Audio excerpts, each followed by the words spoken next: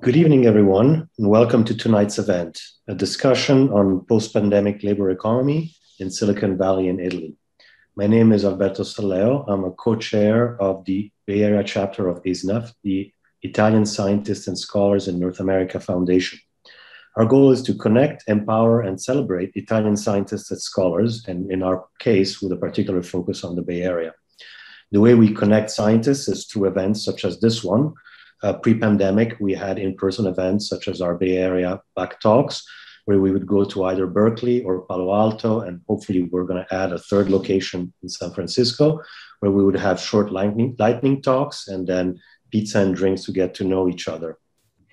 Other things that we're interested in doing is organizing exchanges of students between Italian universities and academic centers in the Bay Area, and also connecting industry to academia in a little tighter way. We're a not-for-profit organization. We're always looking for volunteers. So if you're interested in getting involved, please contact us. You can go on the website isnaf.org. Tonight's event is organized with the support and sponsorship of Comites. And so without further ado, I will introduce Silvia Veronese of Comites. Grazie Alberto, thank you Alberto. Thank you for joining tonight. The number, I'm watching the number on the Zoom screen is going up, it's great. My name is Silvia Veronese. I am a member of Comites of San Francisco. Comites stands for Comitato Italiano Residenti Estero, Committee of Italian Abroad. We're a body of 12 volunteer members, Italian nationals, and we are elected by Italians residing in the area approximately every 5 years. Our goal is to represent and support the needs of the Italian citizens abroad. The Comites of San Francisco, which cover the same jurisdiction of the consulate, namely the West Coast from Alaska to Northern California, approximately Utah to the Pacific Island, works in collaboration with the consular authorities, the Italian regional government, and the many local organizations really promoting the interest of the Italian community. We organize social and cultural events, and we offer assistance in many different areas, from schooling, training, entertainment, business, and also spare time. The Comites of San Francisco specifically is organized in different working areas. We have a very active Commissione per la Lingua e Cultura, Commission for Language and Culture. They have led some very successful initiatives to support and expand the Italian language in the schools. We currently offer support for teachers and students who are taking AP Italian. We offer small grants as well for those who are successful. We hold an annual conference called Every Child, which focuses on education, strategy, and support for all young students during the early development and early childhood years. Recently, in the last couple of years, we have launched a very successful project called Rete Rosa, which is led by Elisabetta Ghisini, which brings together female professionals of the Bay Area. It has received a lot of, it's been very successful, and please do go and visit their website. Rete Rosa, it's under Comites, sfcomites.org. We have also created in the last few years a very successful documentary, Italians by the Bay, which has been broadcasted by many networks across the US and Italy. We have also published a book, La Valle del Silicio, a collection of stories and interviews of Italians in the Silicon Valley from the early days of Olivetti to today. As a chair of the Commission of University and Research of Comites, it's my pleasure to sponsor and spearhead this first joint event with ISNAF. Tonight's topic, as Alberto mentioned, is labor economy with particular focus in Italy and the Silicon Valley. We have a excellent panel of industry experts who will lead the discussion. I hope you will enjoy the next 1 hour or so. And now it's my pleasure to introduce Lorenzo Ortona, Italian General Consul of San Francisco.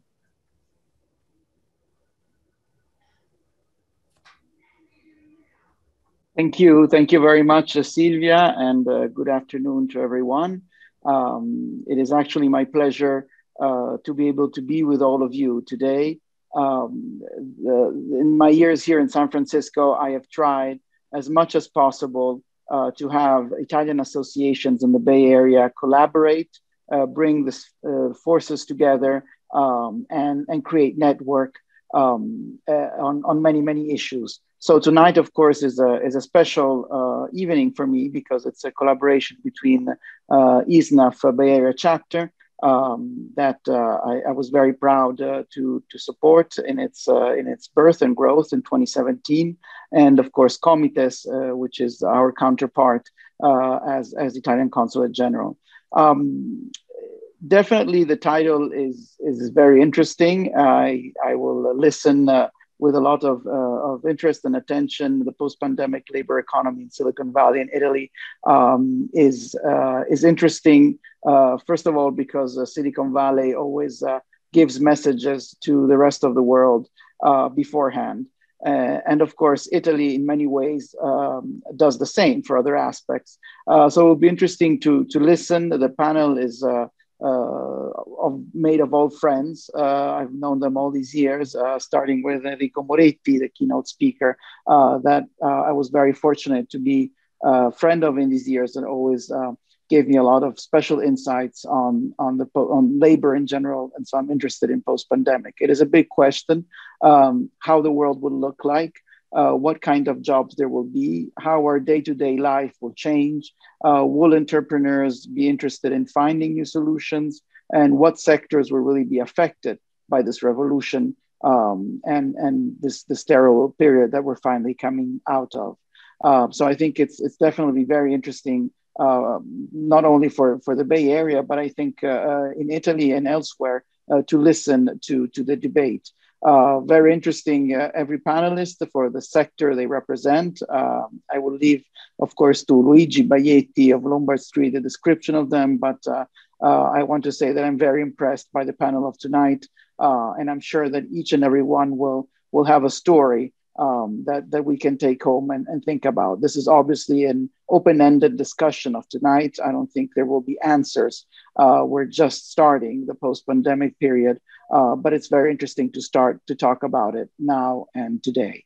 And allow me, before I end and leave the word, because we all want to listen to the debate, allow me just to say that tonight is an important day as well, because our government has just announced the opening of the Innovation and Cultural Center in San Francisco.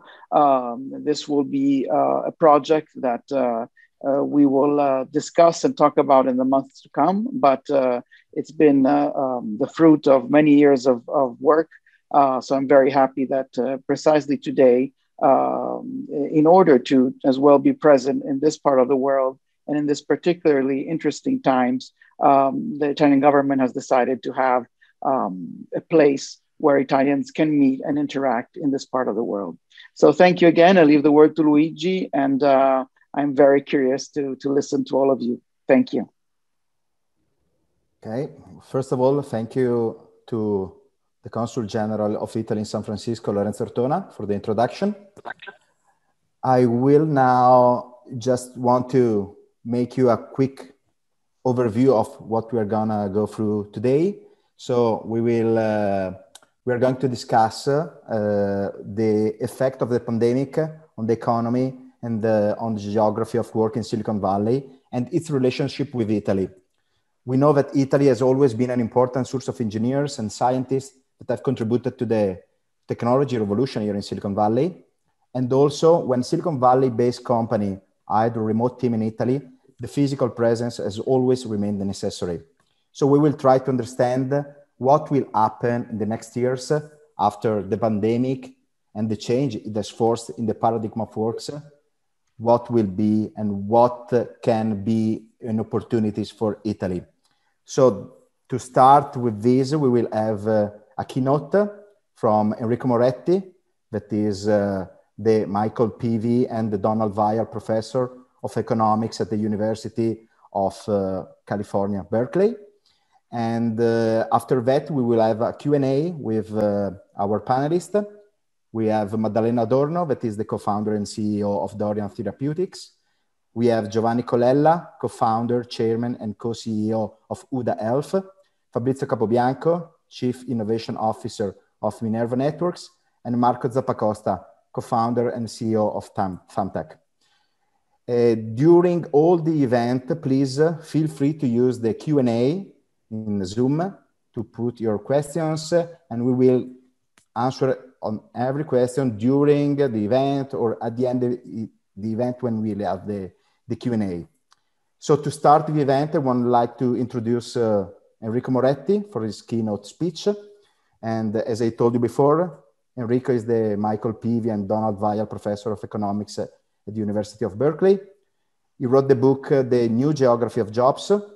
And the book was described by Barack Obama, and I quote, "A timely and smart discussion of how different cities and regions have made a change in economy work for them, and how policymakers can learn from that." So I want to enjoy.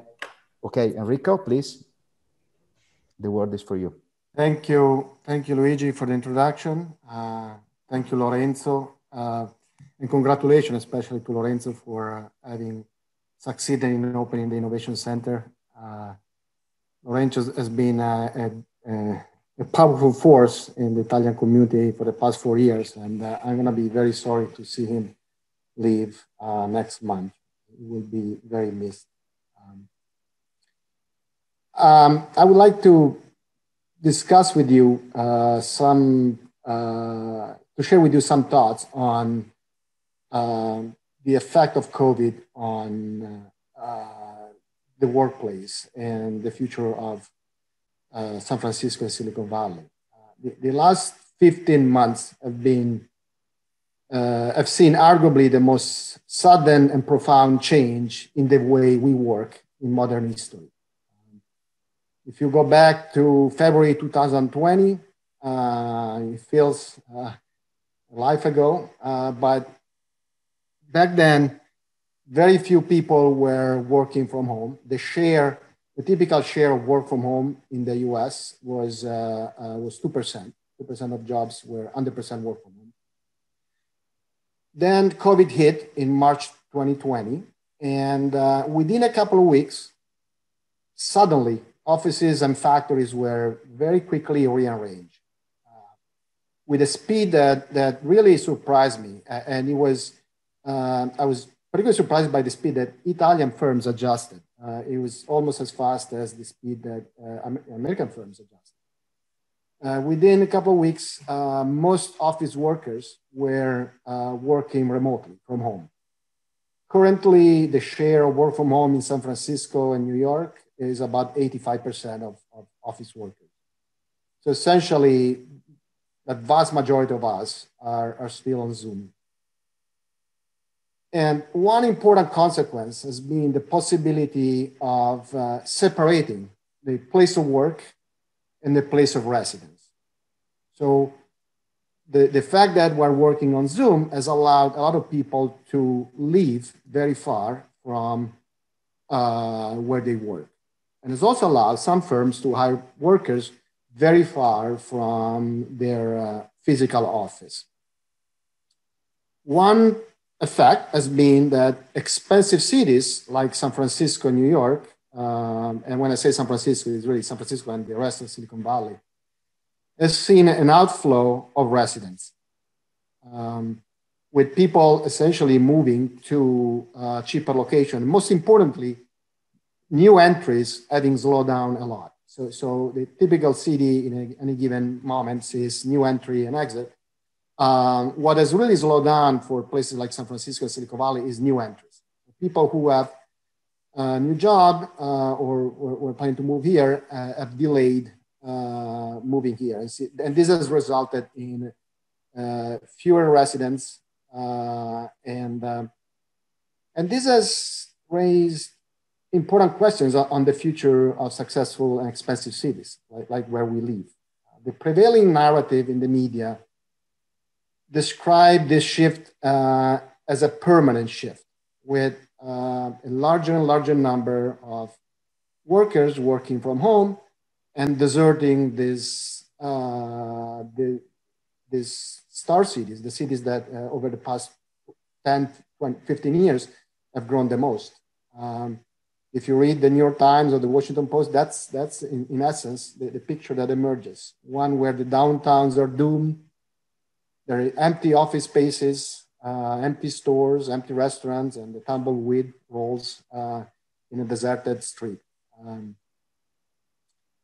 And the question is obviously linked. The question of the future of star cities, expensive cities like San Francisco, New York, is clearly related to the question of the future of the workplace. We enter a phase in which the new workplace is more and more remote, where office space becomes very limited, and most people work remotely. People don't have to commute, and we enter a new normal. That's the fundamental questions, both for the future of some firms, but also the future of the communities where we live. I am personally skeptical of the prevailing narrative that you see in the media, one where there is essentially no cost in working from home, only benefits. I think that everything that we know about the economic reasons that so far, before COVID, have brought firms and workers to thrive in places like Silicon Valley, San Francisco, and New York, suggest that, especially in the innovation sector, creativity and productivity cannot be sustained in the long run when workers are scattered and are far from colleagues and are far from clients. Of course, there are exceptions to this rule, and we're going to hear about some different experiences today in the panel. So I don't mean that there is no possibility of embracing a model of mostly work from home workforce. But if we're thinking about the average firm or the medium firm, if we're thinking about the typical experience going forward, my expectation is that the new normal after COVID, in the long run, will not be all that different from the old normal before COVID. And I want to stress the term long run. I'm not talking about now, obviously, because we're still vaccinating. We're still not 100%, not everyone is 100% safe. And I'm not even talking about the fall. I'm talking about 2022 and onward, after after the health crisis is hopefully over, and after we feel safe around each other again. What happened in terms of productivity and measurable outcomes during COVID? I've been working on this for a while, and what you saw in the first 6 months after COVID hit, so from March to the early fall, or to the mid-fall of 2020, what you saw are two things. First of all, and most surprisingly to me at least, that in the short run, productivity was unaffected. A lot of firms reported not a big difference in worker productivity. And the time spent at work increased significantly. The best estimate for the average increase was about 45 minutes of extra work. Essentially, what happened at the beginning of COVID was that workers who were working from home and were not commuting spent a significant part of the time they would be spending commuting. They spent it by adding more time their workday.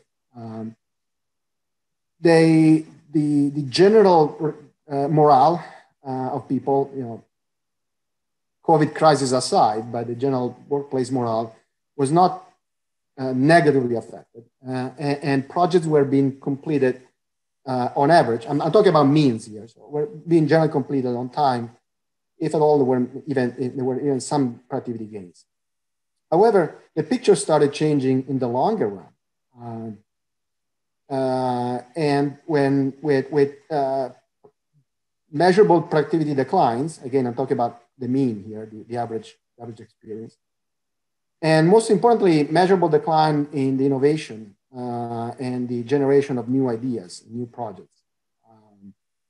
There's been a decline in the cohesion of workers and serious issues with the hiring, with the new hires, with the onboarding of new members of teams.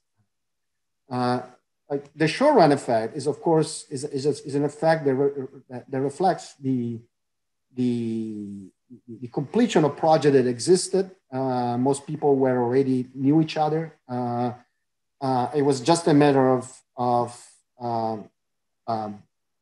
finishing existing ideas and existing projects. The clients were the one that were already new. But over time, what happened was that there was a noticeable decline in the ability of workers to perform at their best. This was particularly true in the most innovative sectors of the labor force. Now, this is only, what I call the long run here has been only like a few months, so 50 months altogether. So only time will tell if this productivity declines will remain there. And I think we'll need, probably in 1 year, we could have actual hard data to answer these questions. But I think that everything that we know on what drives productivity and creativity inside the firm, especially inside innovative firms, suggests that it's hard to sustain, to remain productive and creative when everybody's scattered around the world and everybody's far from clients and co-workers. One thing that I think confirms that is that the technology for communicating with each other is not so new. That Zoom might be marginally better than Skype, or might be even substantially better than Skype. But we had this option of communicating with Skype for 25 years now, and the same prediction of the decline of Silicon Valley and the scattering on the workforce that the media are bringing up in this past year, exactly the same language and the same prediction.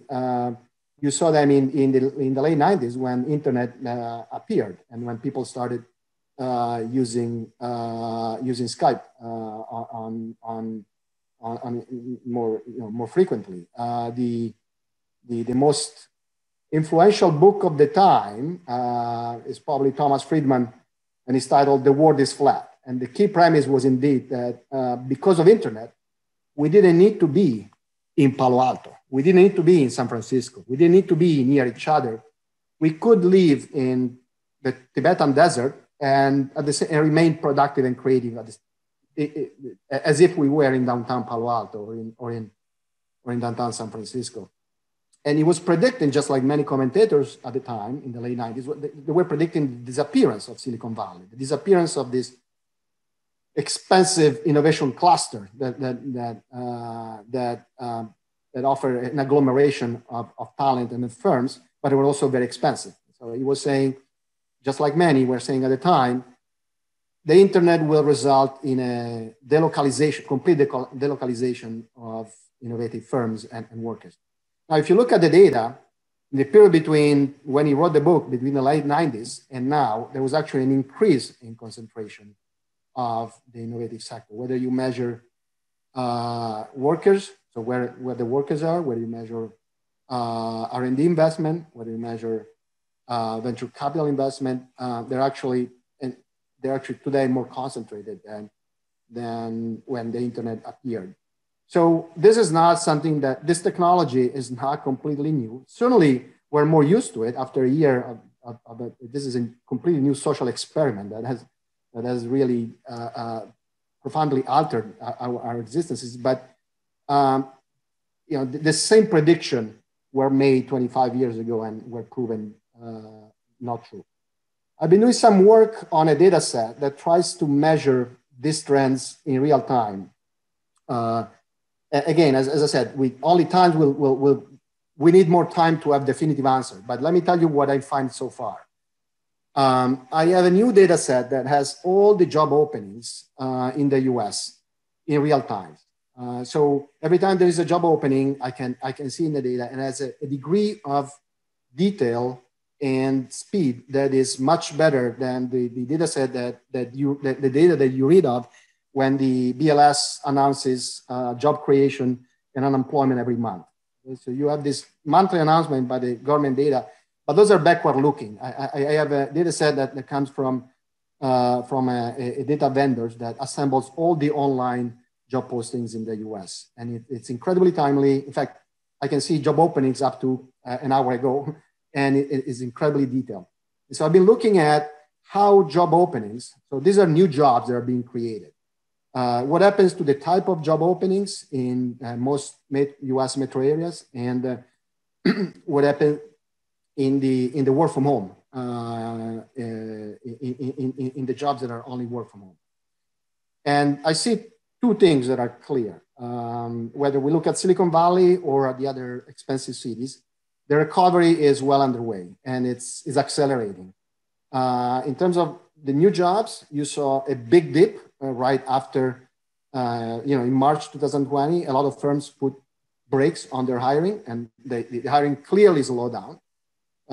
Most metro areas experienced a decline in hiring of about 40%. So a sudden, economically meaningful, very large drop in new hires that slowed down hiring for several months.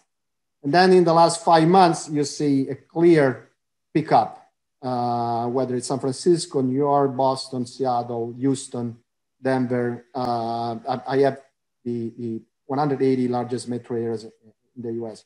There's clearly a pickup and is accelerating, suggesting that firms are feeling good about the future and they started hiring again. But the most interesting part is to see the amount of work from home job openings. So these are positions that are advertised as 100% work from home. So they report to a specific office, but the worker can be anywhere he or she wants to be. And what you see is very interesting. In the 2 years before COVID, you see for the typical city, you see that about 2% of the office jobs, white collar positions, were 100% work from home. You see a sudden increase in March 2020. So as soon as COVID hit, you see the share tripling. It went from 2% to 6% in the average city, with a peak in San Francisco of 9%. And then it stabilized, okay? So yes, work from home, at least the share of white collar jobs that are 100% work from home tripled in a very short period of time. And you reach a peak, but the peak is still a small share of the overall workforce. We're still talking about 6 to 9%. San Francisco and Austin are the ones that have the highest share, and it's 9%. New York, Chicago, LA, Denver, Houston, Seattle, they're all around 6 or 7%. So it remains a small fraction of the overall hiring, despite all the hype and all the prediction. We are the share of workers who are allowed to work, whose new jobs are 100% remote. It's a trivial, it's less than 1 in 10. I think that the more likely scenario for going forward is one where work from home increases, but it remains 1 or 2 days a week, not 100%. And if that's the case, then what it means is that the link between place of residence and place of work it remains intact. Because if you have to show up at the office 3 or 4 days a week, you still have to live not too far from where your office is. It does mean that the footprint, the real estate need of firms might shrink to some extent. Think about it. If the typical worker is allowed to work from home 1 day a week, that means that 20% of the workers don't need to be in the office on any given day. If the typical worker is allowed to work from home 2 days a week, that's 40% fewer workers. Now, I've been talking with developers, and it's not clear that the demand for office space will shrink 1-to-1. Presumably, if you have 20% fewer workers around, you cannot necessarily shrink the footprint by 20%, exactly by 20%. It might be a little less. There could be some adjustment there, and that might actually favor areas like where we live instead of here, because it means like it's probably cheaper for firms to locate in a place where land and office are so expensive. The other aspect that I think it could be positive for Silicon Valley is that if 20% of the workers don't need to show up in the office every day, that means 20% fewer cars on the freeways and 20% fewer commuters on BART. That's a good news for congested, successful cities like San Francisco, Silicon Valley, or New York. If people can work from home 2 days a week, that means 40% less traffic and 40% less congestion on trains. That's even better news. As I said already a couple of times, I think only times will tell. We should have the same meeting in 1 year, and we'll have much firmer data. But my conclusion is that for the average firm, and I don't mean for all firms, there's certainly exceptions.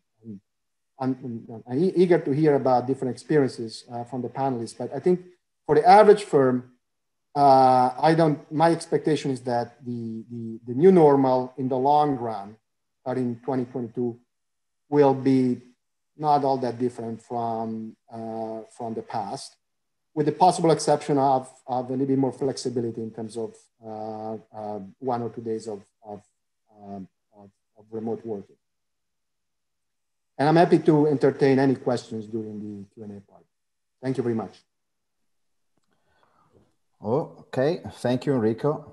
Thank you very much. You really gave us some interesting point of view to fuel the discussion next with our panelists. So I would like to invite on the stage Maddalena Adorno.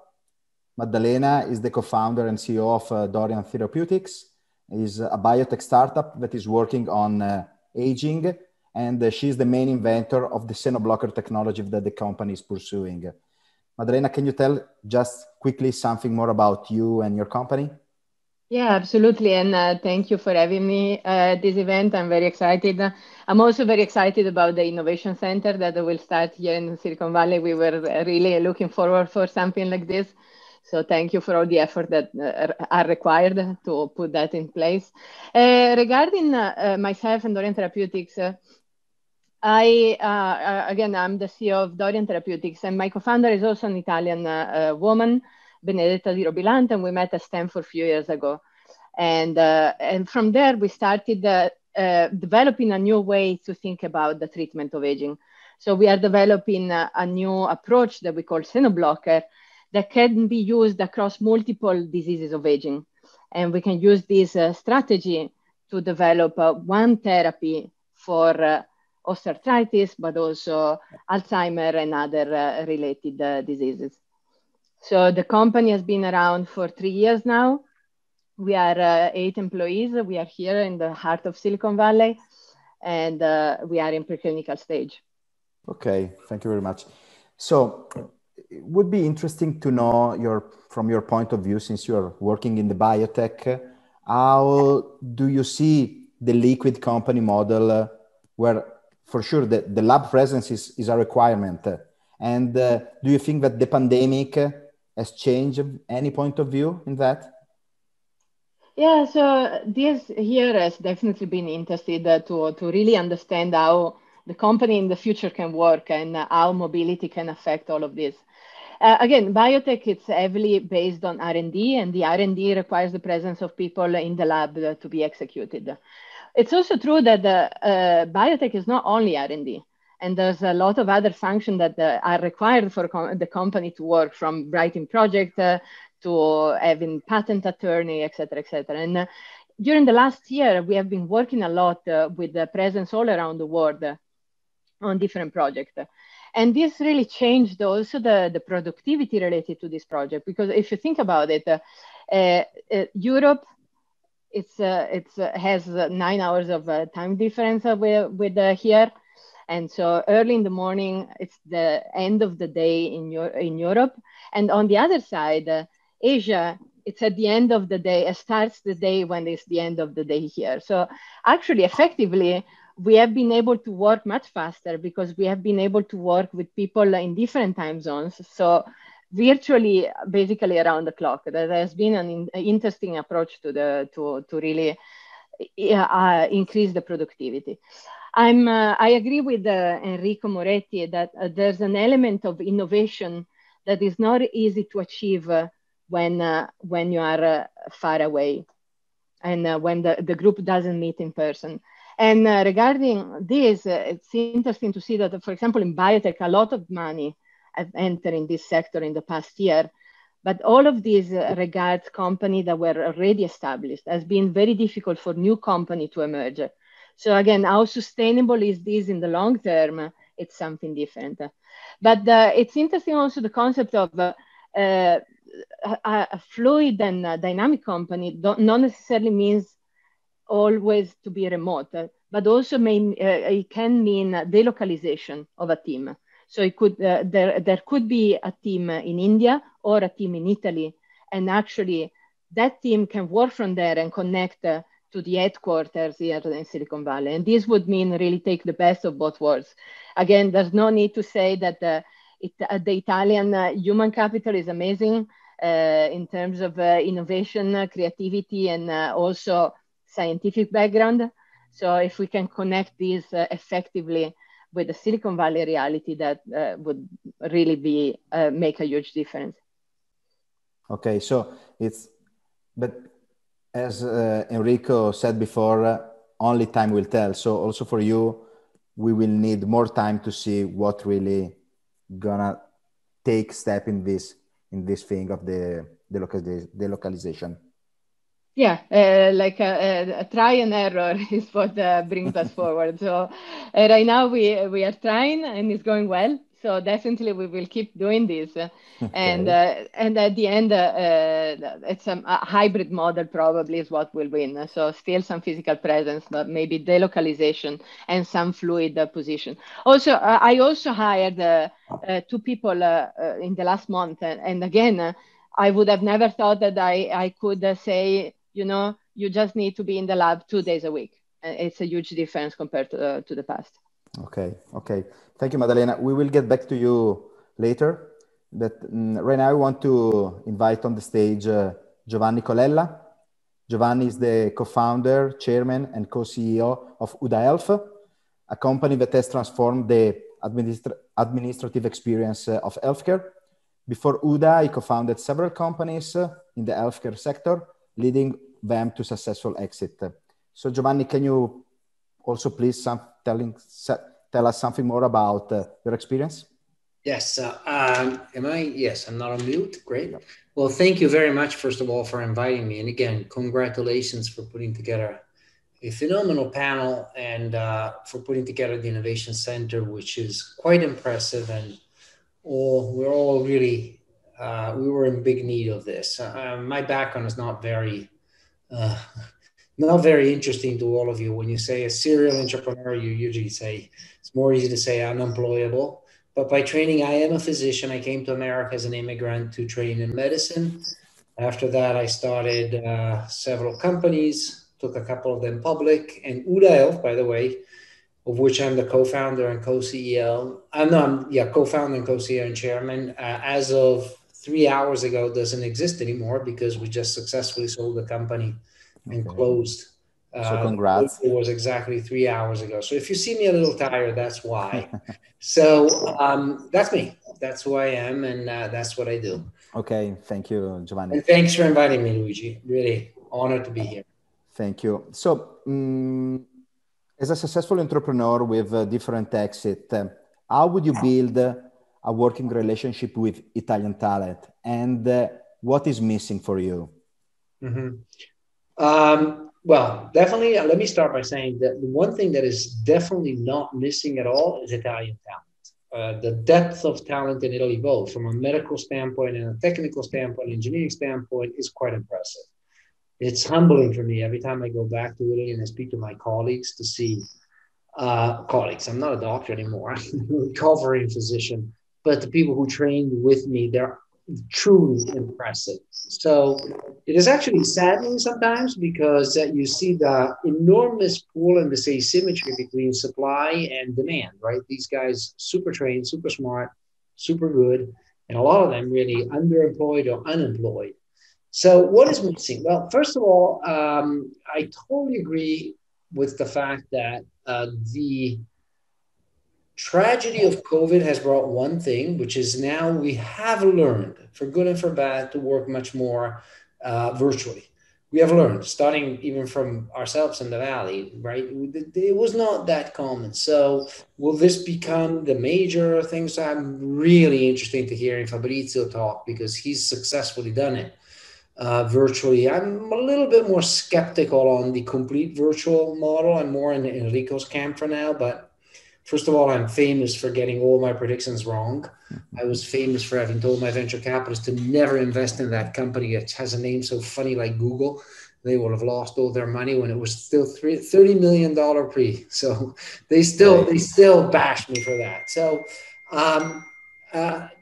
Italy, what's missing is the infrastructure. I mean, I would love to work with Italy. Deep talent, deep engineers, I've been back many times trying to structure that. And maybe it's just, I just don't get the help I need now. To be very fair, since we've had Lorenzo in San Francisco, things have improved. But, on our side, I wish we had in Italy the possibility of creating a network where people like us can go back and say, look, we want to open up. I went back and I offered to put money to open a center into university or things like that. The bureaucracy killed me. Permission, permits. I mean, just when I have to get a notary, it would cost me 5 times more, 5, 10, 20 times more than what it cost here. And at one point you throw your arms up and you say, look, I just can't do it. I just can't do it. So the system is not geared towards that. For good and for bad, right? I mean, I don't want to get into politics here. There's, the system is much more protective and you have a much more welfare system. There's some really good aspects to it. But as an entrepreneur, every time I go back, I find myself hitting my head against the wall and saying, I'm like a kid in a candy store here. I have people that are so smart and so eager to work really, really hard and would love to be part of an American adventure, things like that. And then I don't have that infrastructure in place that helps me get that going. Mm-hmm. Okay. Yeah, that makes sense. But do you think that with the pandemic, you will be able to just have some remote workers, or you think that the problem is also hiring remote people working for you and not only create an infrastructure in Italy? So the answer is I don't know. Okay. But ignorance has never stopped me in the past from expressing an opinion on this, and so I won't stop this time. I think and I hope it will help. I'm starting a new company next week, and I am going back to Italy with something in the range, it's not mine, so I can talk about it, with my investors, $15 to $20 million to invest in creating a technology center there. It's already there. We have the check, we have everything ready to go, so we can actually, let's see how this works. I mean, we have the money, we're ready to go. And I really would love to do it in Italy, not just because I love Italy, but because the talent is there. I don't know, Luigi. We'll see. Okay. We will really see. I want to hope. It seems like the pandemic has helped. It seems that there's more of an open culture to the virtual aspect of what we do. I think that we are now, we're going to get a lot of money from the European Union, so we have to prove that we could put that money to work. And the things I'm going to propose have a strong, and I want to do it in areas of the country where we can hire easily and give jobs. The proof, as they say here, the proof is in the pudding. Although my little son says, let's say the proof is in the lasagna, which is better than the pudding. And I'm like, yeah, I'm proud of you. Even if you were born in America, but you have my genes. So we'll see, Luigi. I just don't know. I would love I'm really eager to hear Fabrizio because he's been so successful in this. And I think we can all learn from that experience. Okay. So let's jump to Fabrizio. Yeah. So Fabrizio, please come on the stage. Fabrizio is a serial entrepreneur and is a remote team veterans, as already Giovanni has told us. And Fabrizio is the Chief Innovation Officer at Minerva Networks. He founded Funambole in 2002. That was a dual model company. Then he founded the Talk TV with the liquid enterprise model with no offices. So Fabrizio, tell us something more about a quick recap of your story in the remote team world. Well, thanks, Giovanni, for saying that's successful. I don't know that's accurate. Thank you for having me. And just my story is pretty quickly is I started a couple of companies in Italy, and then I moved to Silicon Valley, and I worked here for 3 years to get my green card and start another company. And when I did that, the company is called Funambole. I'm still the president of it. I decided to build it with the headquarters here and the team in Italy. And that was mainly a reason of talent. The talent I could find here was not as good as the one that I had in my previous companies in Italy, even if I was here.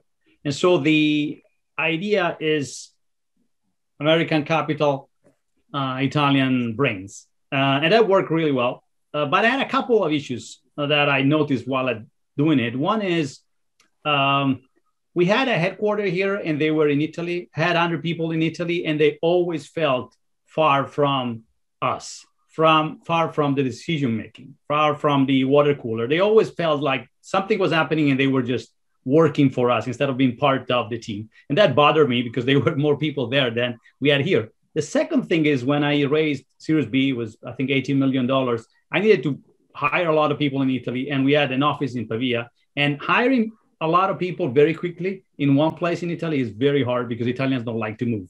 They like to stay where they live, their mommy is, and their food. So the two things combined made me then decide when we started Talk TV to try to do a complete liquid company, which meant no office, no nothing but just people. And that allowed me to hire people in Italy wherever they were. So I hired the first guy in Ragusa, Sicily, another one in Sardinia, one in Rome, some in Milan, and so forth. And they all felt close to the headquarters. So I was able to find the best talent where they lived, and they were happy to stay there and felt like we were all together. So that's my experience for 10 years. So then COVID hit, and then a lot of people are starting to ask me, how did you do for the last 10 years? Yeah, and actually, what have you learned before hours on working remote? So, I mean, everyone now is talking, as we have seen also with Snowflake, that has just made one of the biggest IPO. They went completely remote with no headquarters. And so it's not only for startup anymore.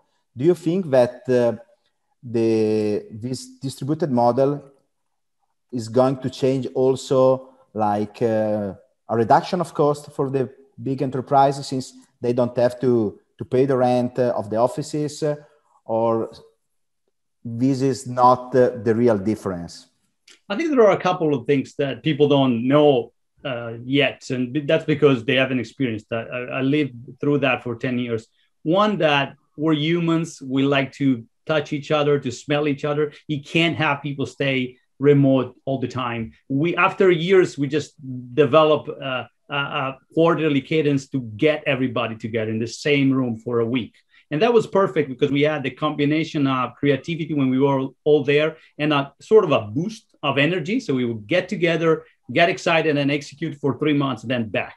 And from a cost standpoint, flying people from China, UK, US, Italy in one place for a week was pretty much the cost of office. So I didn't save any money. I had very high productivity and had very happy people that could work at any time where they were with the trees behind their back. So that's the first thing. I think they will realize that saving money is not the goal. It's making sure people are more happier and more productive. The second thing is if they try to do it halfway, as with the headquarters, you can live far away. I don't think that will actually work. I think that either you go in full in and you're 100% liquid, or the halfway attempt is probably not going to work. Mm-hmm. Okay. So, but for you, the liquid model for sure is something that is going to work.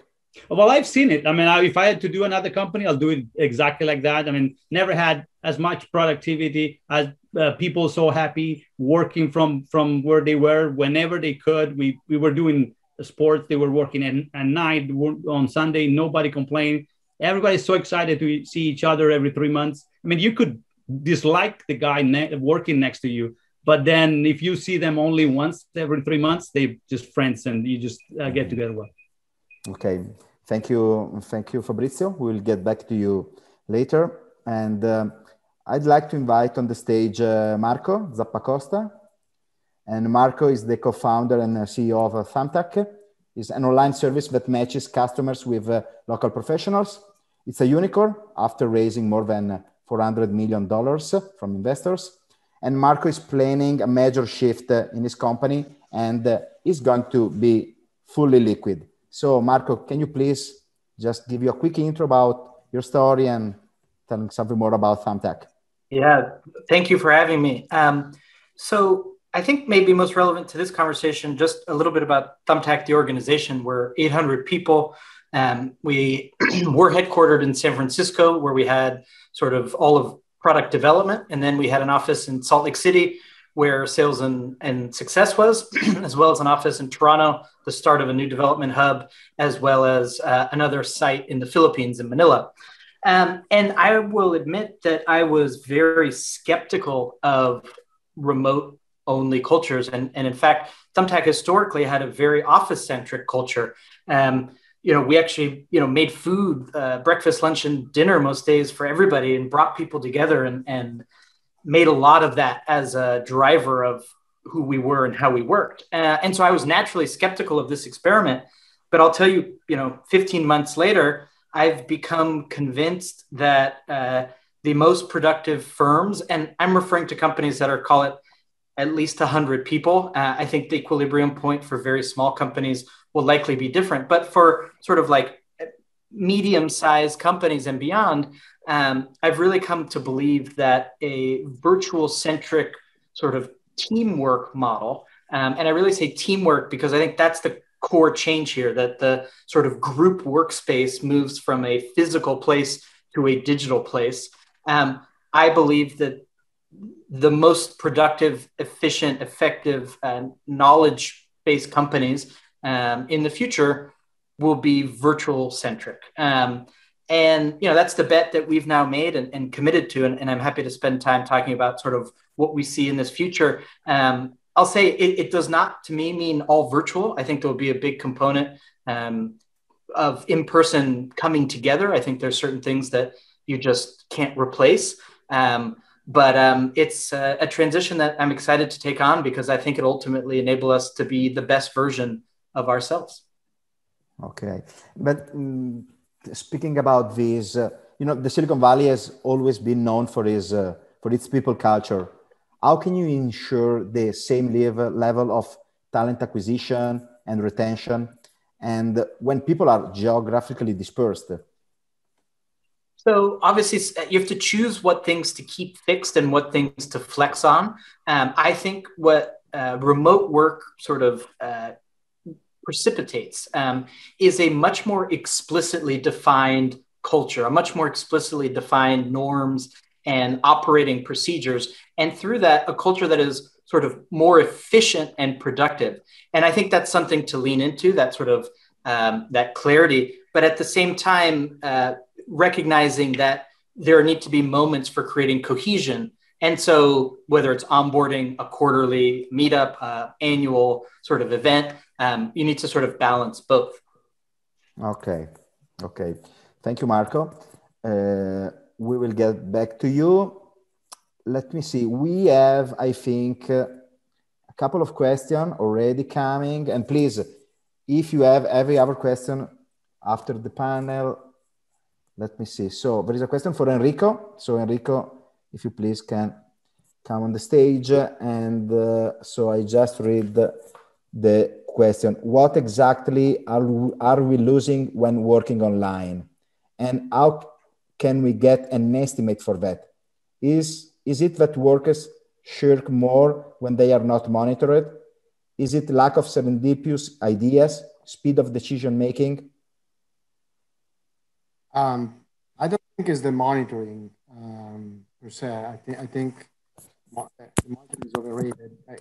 I think a lot of people want to shirk that can shirk in the office as much as at home. I think that we are losing certainly the creation of new ideas from serendipitous contexts. The water cooler effect, as Giovanni was mentioning. I can clearly see it in my work. I'm craving to go back and to talk with colleagues. It's very hard for me to schedule a Zoom call with a colleague to have the next great idea.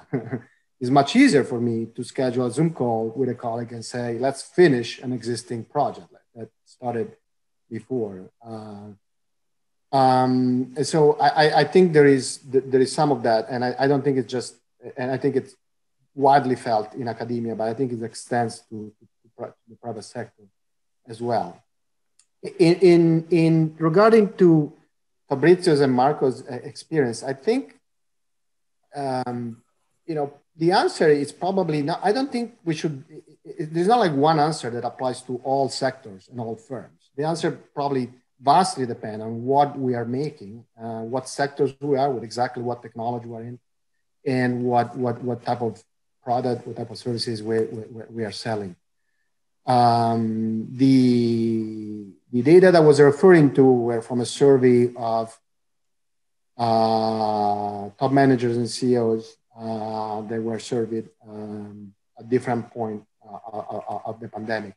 And it was just an average across many different sectors. I think the Fabrizio's and Marco's experience are perfectly consistent with the survey. There are certainly niches for different models.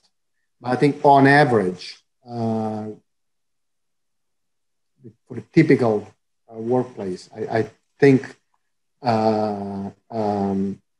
being in the office has tangible advantage. The other two advantages are being close to clients. A lot of people in the innovation sector report that the best ideas come from interacting with the clients and understanding exactly what they need face to face.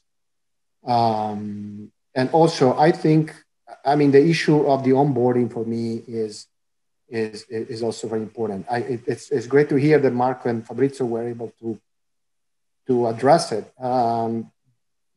My guess is that not all the firms are able to onboard people remotely and get those new colleagues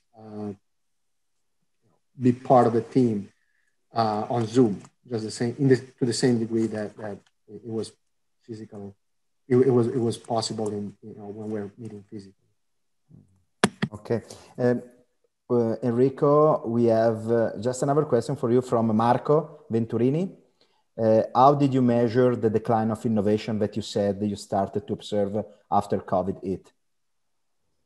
That was again, it was from a survey of top managers and CEOs. I've been advising I've been advising a large real estate investment company that has office space in expensive cities and is kind of panicking now. And so they did the surveys, and I've been working with them trying to assess what they can expect for going forward. Their point of view is office space, demand for office space, which is one-to-one related to the topics that we've been discussing, because obviously every time Marco, every time Fabrizio hires somebody in the Philippines or in Italy, well, that's one less square foot or one less square footage that is in demand here. And so their investors are panicking because they're concerned about what the future might look like in places like San Francisco, New York, and Boston. And I've been generally giving them some optimism, I think. Okay. So I see that we don't have any other questions. So in the meantime, I will go on with, actually, wait, Emilia. Let me take the question of Emilia Aliotto. So Fabrizio said something very interesting about co-workers relationships, which makes me think of another very positive aspect of working remotely. Less cases of mobbing. What do you think? Is that for me? Yeah, I mean, I think Marco has a much bigger company. He can answer that much better. For me, it's, I always had small companies, so I don't think we had that issue anymore. Okay, so let's get to Marco.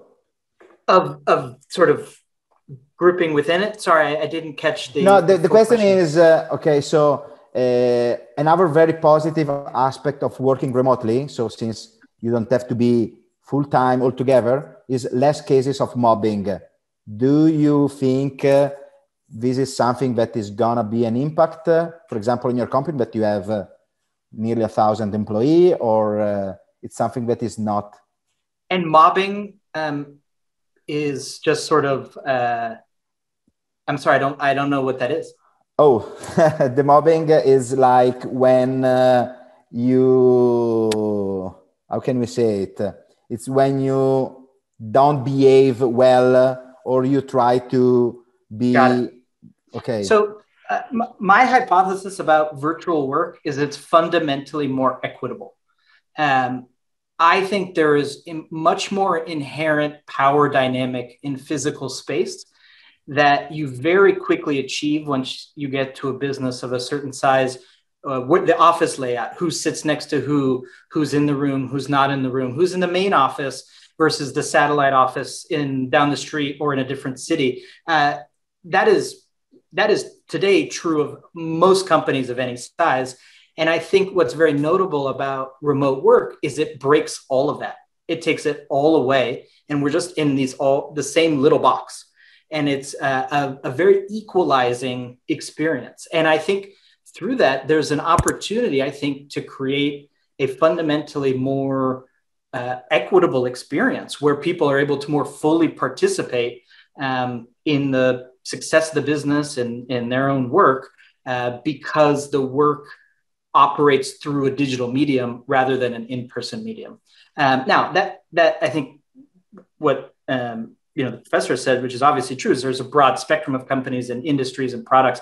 So this is not one equilibrium point. But I really do believe for knowledge work fairly broadly that the equilibrium point will shift to a significantly more virtually centric model, primarily because it's more efficient and through that more productive, but also because I think the employee experience can be better. And I think that will ultimately attract the very best talent.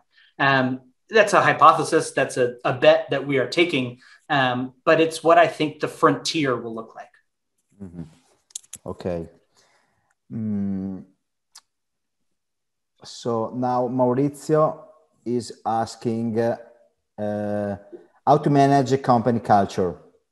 So it's usually achieved by just being around and symbiotically absorb what is going on over time. In a liquid company, the quarterly annual get-together help with establishing rekindle relationship, but time is limited. Oh, it's not written well. Okay, but and then all people are gone. What specific actionable task to establish and propagate the culture you want as company leader? So I will try to go to Giovanni if he wants to take this question. Sure. Yeah, and again, I'm probably the one that is most skeptical about the scalability over time of the totally virtual model. So although, Marco is the one that has closest the biggest number of employees, but for example, both Rita and Caslight, we had passed 1,500 employees. And so the culture in the offices, which I happen to know because I know a little bit about Marco's company, it's an incredibly strong culture that Marco's created. So I'm totally respectful of the way he's approaching it.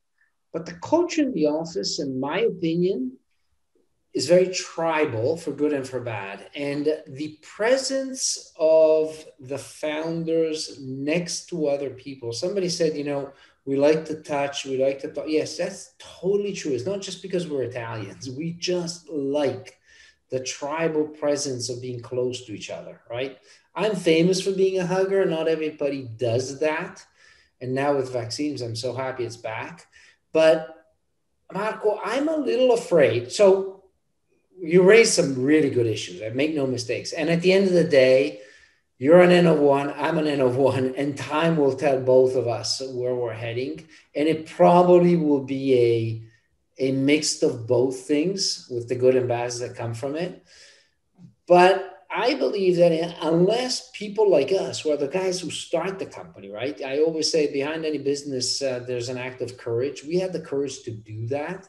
And it's our culture that comes there. It's the people are going to look to us. We're walking power. And if we're on Zoom, I don't feel I can convey that in the right way. And scaling, for example, then I'll stop here because, you know, I'm a big talker, but for example, onboarding new people. It's difficult on Zoom, right? I mean, I love to spend hours with the new employees. We have all these meetings, we talk, we share experiences. On Zoom is very different. Although I'll admit, and I really will stop at this point, Marco, you've said something that touched me because I didn't think of it that way. It is an equalizer under certain dimensions because you do crush the informal piece of, you know, I'm sitting next to the CEO and no matter what, no matter how much we want to be politically correct and all that kind of stuff, that exists. That's a fact, right? And so, Marco, you got me on that one. I need to reflect on. I never thought about that, and there's something really true about that. Giovanni, I want to add one thing that is my experience. I could not have done Funambule without Skype because it was impossible to communicate with the employees, and I could not have done Talk TV without Slack. So to me, what you're talking about is Slack. For me, my home was Slack. My office was Slack. And we were all there, next to the CEO. Everybody was so close to me because everybody in a public forum could write to me. And when you have to write, you have to think a little bit more.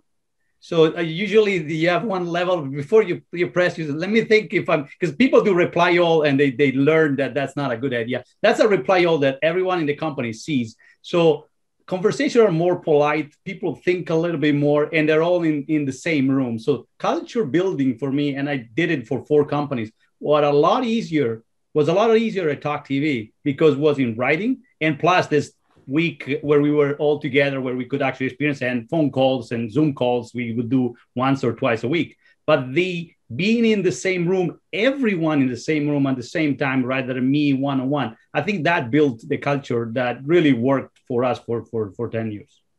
Yeah, no, look, it's very fair, Fabrizio. That's a good point. Even there right now, the more I listen and the more, you know, I'm sort of, you're getting to me because Slack has changed things. I'm seeing even the company that acquired us now that is much bigger. They did one team Slack right away.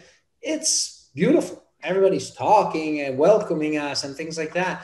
That's pretty cool. That's pretty good. Now I'm being kicked out, right? Nobody wants to keep the CEO, but I love to see the teams interacting like that. So it's a fair point. The technology is now, and Zoom is much, much better. You know, it's and now they're putting the makeup on Zoom too, so even people that are my age can look good. It's so cool. I love that. In person, I can't deny.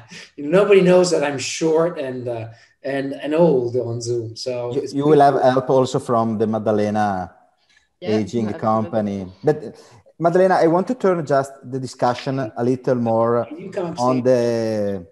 on the Italy side, just to also understand in this panel how we can, what can happen for Italy and what are the opportunities for Italy.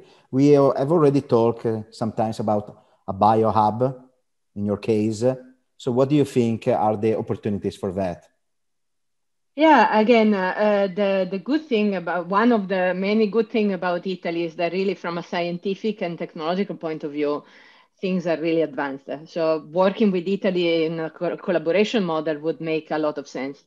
For a startup, again, the presence here in Silicon Valley at the moment matters a lot when it comes to talking to investors and developing ideas. But having a biohub in Italy to actually develop a part of the R&D would really bring together the best of both worlds. Like I could easily imagine that 30 or 40% of the R&D activity of Dorian, for example, could be done in Italy easily. And this would mean from one side that the cost of R&D in Italy is lower, but also you can have a distributed team with where you choose the expertise that like sectors that where Italy is very strong could really help projects moving forward in an efficient way. Again, there was a question before from Juliana related to labor laws and also like how the entire ecosystem when it comes to the bureaucracy, how does it display in all of this? For example, in a company, in a biotech company, there's a huge advantage in terms of R&D tax credit. So, and this tax credit actually applies only if you do the R&D in US. So there are systems in place to discourage to move part of the activity abroad. This is not completely like this doesn't, people still work with the outside of US to develop R&D. Again, the cost may be lower, but again, making the bureaucracy more simple and straightforward to facilitate collaboration like this would mean a lot. Okay. And maybe if I can add on the legal. Yeah. I had a headquarter here and I had a subsidiary in Italy, which was fully owned by the US corporation, which is the model I used also for Funambule. And all the employees in Italy were hired by the Italian company as full-time employees. So it was clean. The only issue in Italy was when I went to talk to them, said, okay, they're working from home. And they said, what do you mean you're working from home? Where is the office? Oh, my office is your office. You are my commercialista and we're going to be in your office, but no one will ever show up. And I'm going to give everybody an unlimited number of vacation days. And says, how do we do that? So we had to work a little bit, kind of through the system in Italy, which wasn't flexible. I think with COVID, it should be a lot easier now than it was 10 years ago, but it is doable. Mm-hmm. Okay. And I want to ask Marco if probably you don't have any remote employee, remote team in Italy right now, or you have also someone in Italy? We do not, no. Okay, so do you think, or do you see opportunities for Italy to profit from this distributed model becoming more common?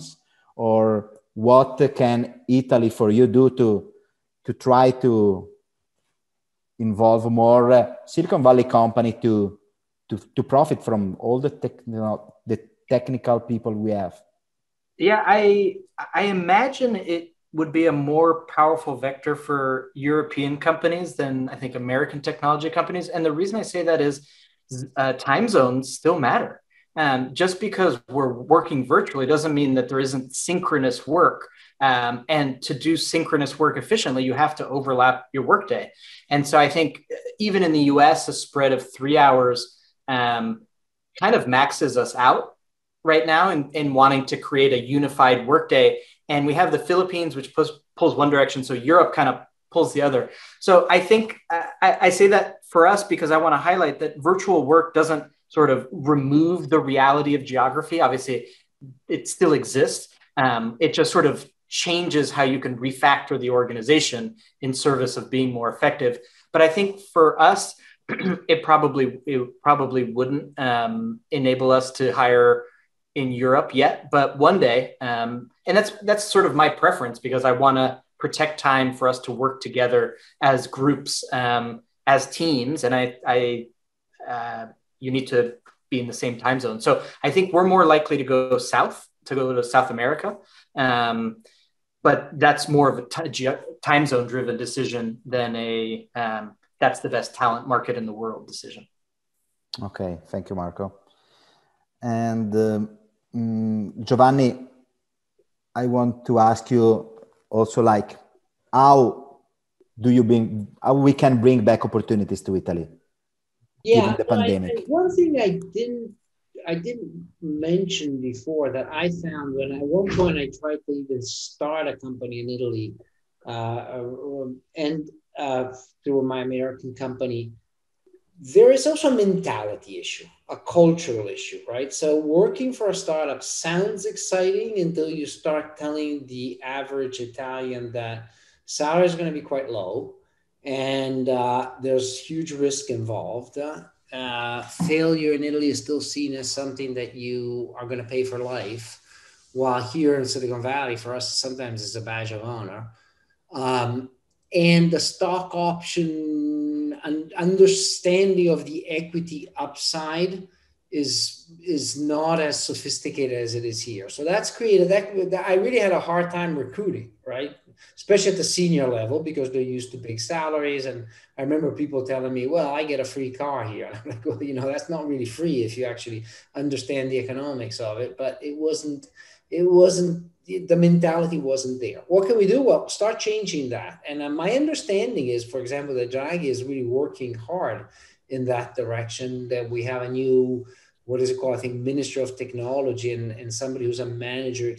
I don't know him. I had never had the honor of, when I left this, I'm just a poor immigrant trying to make a living. I don't know anybody when I go back.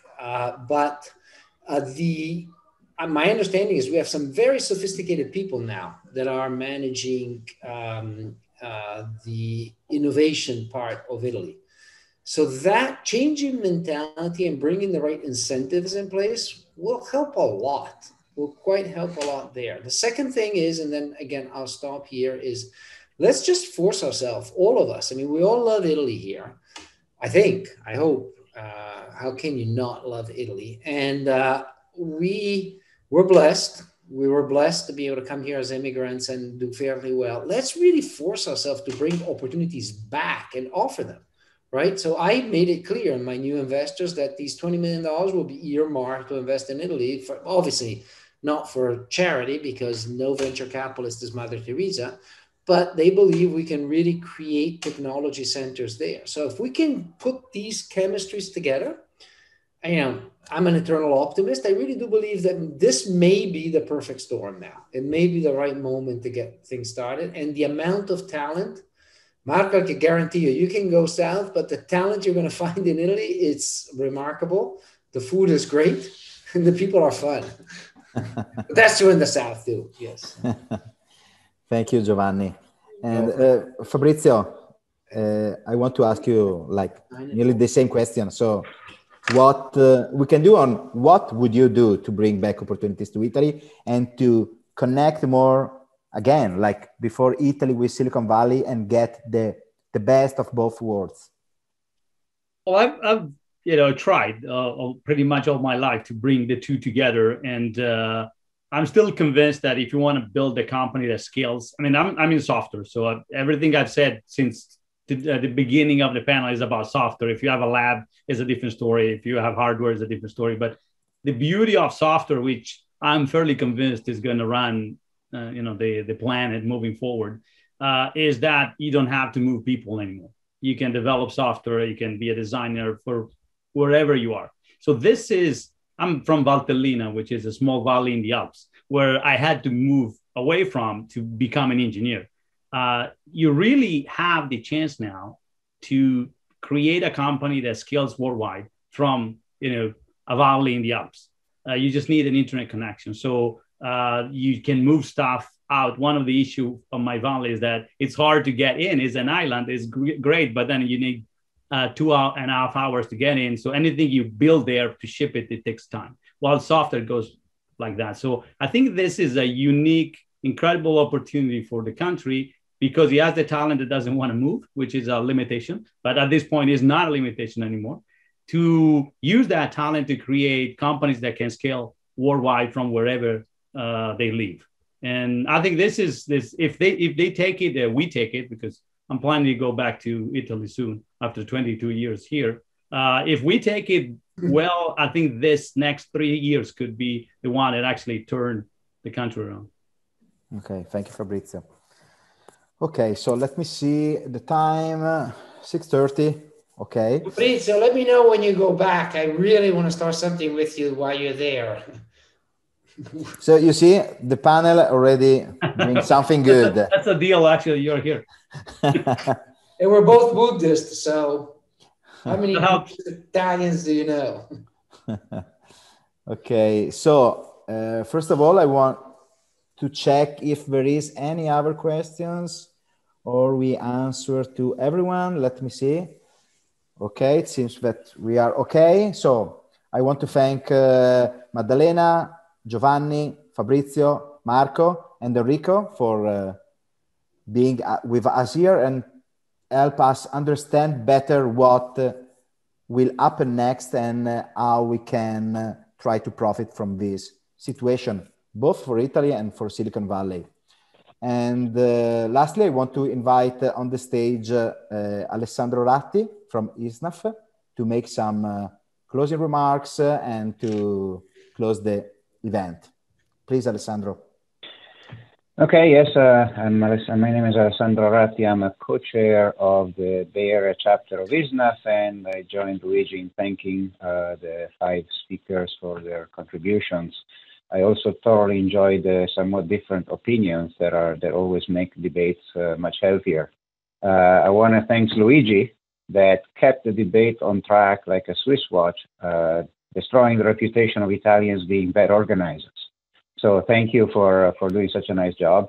Time to thank the committees for their support and all the volunteers of ISNAF that work behind the scenes to make this happen. And we'll continue doing that. We are going to publish this video with Italian subtitles soon so that Italians can enjoy that and hopefully get messages and useful input from it. I certainly want to not miss the opportunity to thank our Consul General Lorenzo Ortona, who is soon to leave, and I couldn't imagine a better farewell from him than the launch of the Innovation Center. As a lot of people mentioned, this Innovation Center in San Francisco is going to be a very important hub for many of us. Lorenzo has been a driving force for a lot of Italian activities and a tremendous supporter of ISNAF. We all look forward reading the news on future successes that we'll certainly have in his next activities and hope that our paths will cross again. And lastly, and tying to what Alberto said earlier, I want to thank the audience for the very good questions and the involvement that you had. And always remind that you can always get involved with our activities, contribute by donating time or money or ideas. Reach out to us if anything. And in closing, I look forward to seeing everybody, hopefully in person, at the next event, as we will be allowed to start having real activities in real venues. And normally this is a time when in our events we can smell the taste, the flavor of pizza getting ready by our hosts in an actual restaurant. So thank you again, and look forward to the next event and to seeing you all in person soon.